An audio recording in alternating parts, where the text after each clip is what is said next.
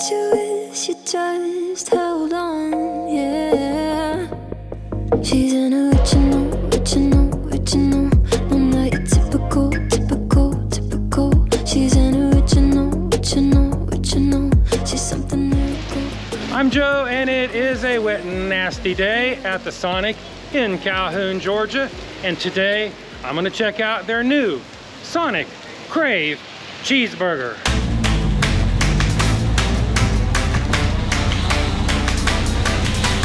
Thank you for choosing Sonic. This is Julie. May I take your order? Can I get 2 Sonic Crave Cheeseburgers? Yes, sir. Do you want the single or the double? Both singles.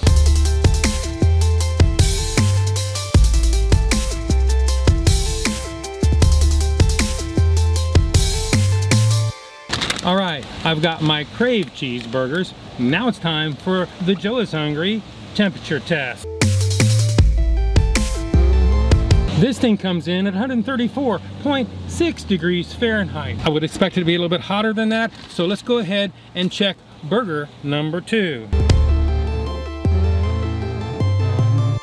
Burger number 2 comes in at 111.7 degrees Fahrenheit. I would expect them both to be a little bit hotter than that, so I'm gonna have to conclude that more than likely these things were not cooked to order. So I'm gonna give Sonic a big fail on the Joe is Hungry temperature test. Now it's time for further evaluation and a little more scrutiny, so let's head back to the studios of Joe is Hungry, located in my semi-adopted hometown of Fairmount, Georgia. I just got back from the Sonic in Calhoun. I must say I was a little bit disappointed in the temperature test. That is not the experience I've had in the past.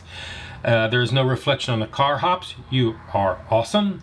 But whoever cooked this burger or assembled this burger needs to learn the difference between assembling to order and cooking to order. Some of us can tell the difference. The new Sonic Crave Burger consists of a 100% beef patty, a slice of cheese, the secret Sonic Crave Sauce, tomatoes, pickles, onions, and chopped lettuce, all on a toasted bakery bun. From what I can see, this is their classic cheeseburger with mayonnaise and ketchup missing, replaced by their secret Crave Sauce. As far as nutritional stats, I don't have any. There's none posted. Apparently Sonic doesn't think that's very important. However, I do have the stats for the classic cheeseburger minus the Crave Sauce plus the mayonnaise and the ketchup. Each one of those weigh in at 720 calories. I have the stats on the screen and in the description below. Now each one of these, and I got 2 of them, are singles. Each one of those will set you back $3.99 before taxes in Georgia. If you want to make it a double, that will cost you $5.59.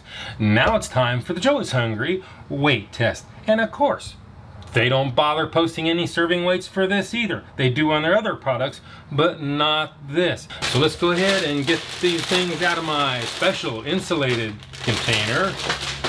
The Sonic new Crave Cheeseburger number 1 weighs in at 10.55 ounces. Sonic Crave Cheeseburger number 2 weighs in at 10.00 ounces. I've posted some other burger weights up on the screen with the prices. I'll let you look at them. I know that the Whopper is the only thing that's really close, and you can see how much it costs. I'm gonna give them a pass on the Joe is Hungry consistency weight test. Now it's time for the Joe is Hungry big reveal.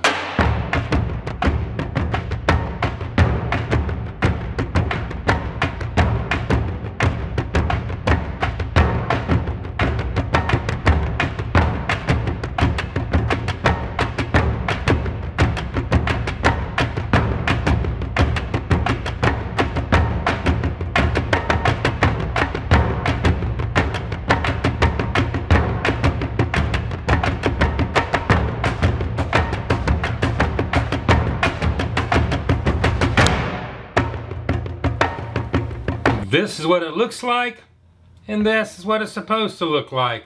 This is what it looks like, and this is what it's supposed to look like. We've seen what it looks like. We know how much it was. We know they probably didn't cook this thing to order.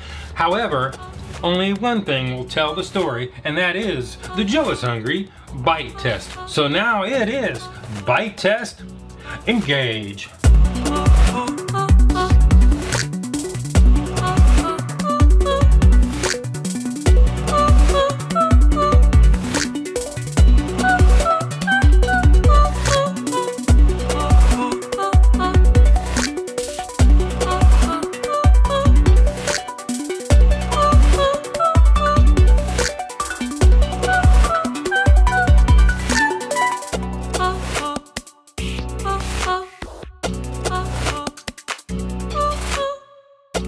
It's a very tasty sandwich.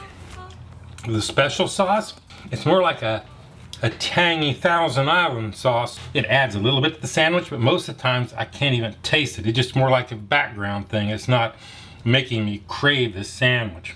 The bread seems to be toasted. It has plenty of ingredients. The tomatoes look to be relatively fresh. As far as a value for $3.99, that's about middle of the road. That's close to what you would pay for a Whopper in the same weight range.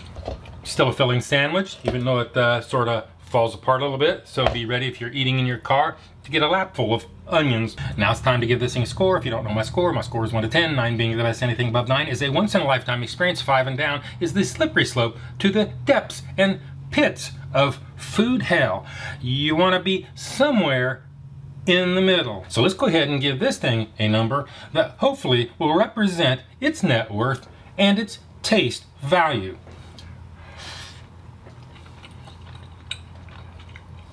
The special Crave sauce are really not causing me to crave anything.